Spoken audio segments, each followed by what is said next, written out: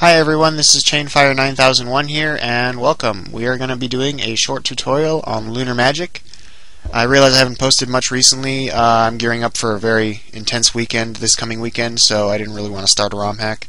And I thought it'd be nice to share Lunar Magic with you guys because I think it's really cool, and also in case you're wondering how people make some of the things you see on YouTube. So the first thing you're going to need is a copy of Lunar Magic, and the way you get that is you go to smwcentral.net. I'm already here, and if you look on the right there's a menu and there's a tools section, so you click on that and you'll get to this page. And if you just scroll down among these tools you'll see Lunar Magic. All of these tools are stuff related to ROM hacking for Super Mario World. So once you have that, you need to get a clean Super Mario World ROM. Now I can't give you ROMs, I can't distribute them, you're not supposed to technically. All I can say is go on Google, look for SNES ROMs, or even type in Super Mario World ROM and, find it yourself. That's how I got it. That's how everyone gets it. So once you have that, you can start editing. Now this here is my Lunar Magic folder. I've made a folder called Tutorial, so I'm going to copy my Super Mario World ROM, put that in here, and I'm going to rename it Tutorial just so that I know what it is. Very important when you rename your ROM hacks that you leave the .smc at the very end. If I can spell this correctly, yeah. Leave the .smc at the end, that's important. You need that extension in order to edit it in Lunar Magic. So we're going to open Tutorial like that. First thing you'll see is level 105. This is the first level of the game, Yoshi's Island 1. One important thing, numbers in Lunar Magic, this is a hexadecimal number. It's not a decimal number, it's hexadecimal. That's base 16. Normal numbering system is digits 0 through 9, so it's base 10. Hexadecimal base 16 means you have digits 0 through 9 and then A through F. A through F being digits representing the values of 10, 11, 12, so on up through 15.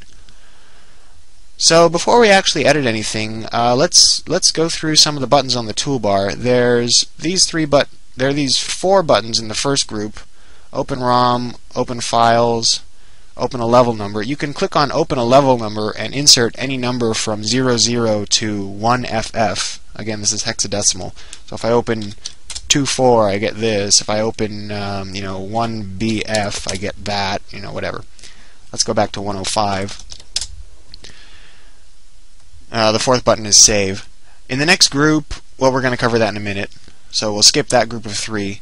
This group of 2 here, what I like to do is I'm going to click both of these two, and I get these two little smaller windows, and I like to move them down here in this black area. So what are these two windows? The first one is an Add Objects window, and this shows you objects that you can put into your level. So first you'll see, well, there's a preview pane, and then there's a drop box, and then there's a list. So in this category, standard objects, you'll see things that go in pretty much any level. There's coins, there's turn blocks, piranha plants, gray cement blocks, pipes, slope tiles, land tiles, bullet machines, whatever. All this kind of stuff. Some of these look a little glitchy. That's, we'll get to that in a minute. Tileset specific objects contain objects that are directly related to the foreground tile set. Again, we'll cover that a bit later, and you'll notice that some of these look glitchy as well. Don't worry too much about that.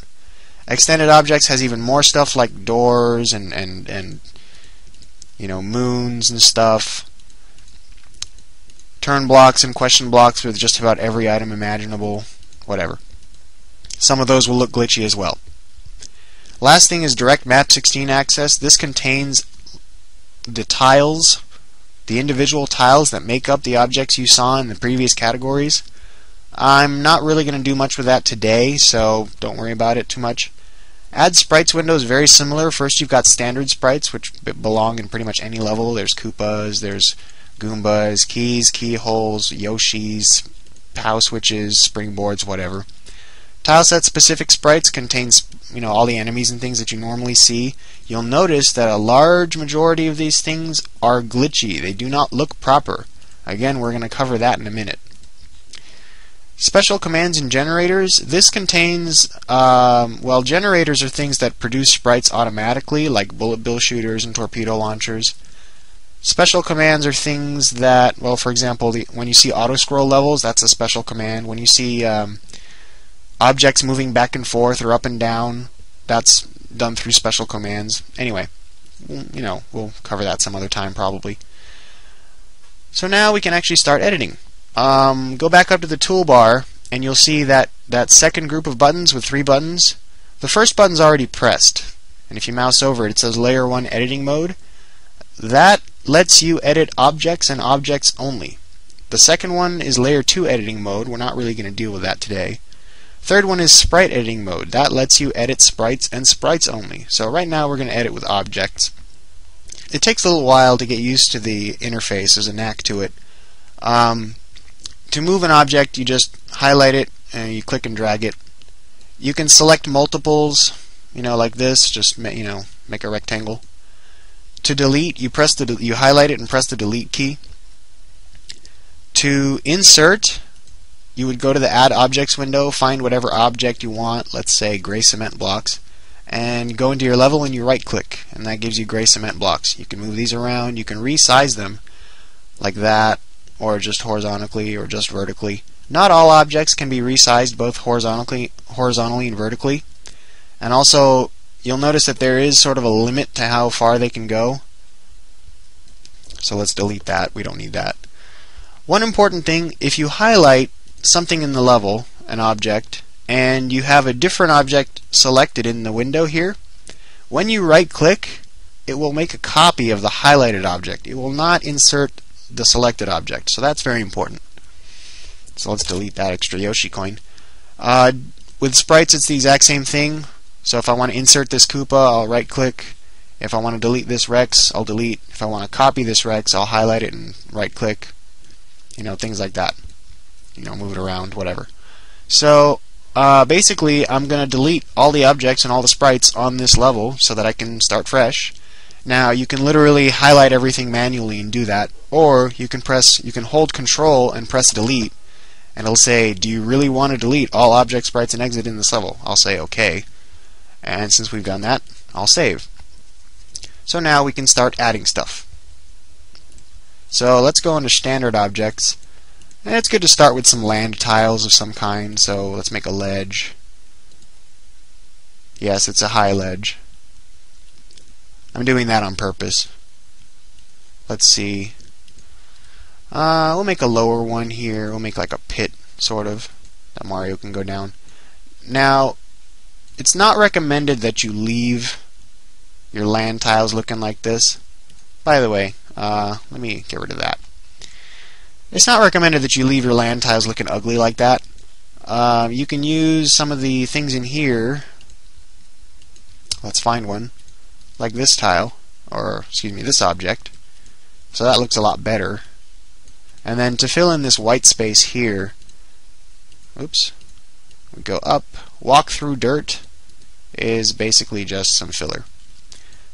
One thing to be wary of, if you have an object here and you go like this, you'll notice that it starts poking in from the top on the next screen if you push it down too far, so just kind of watch out for that.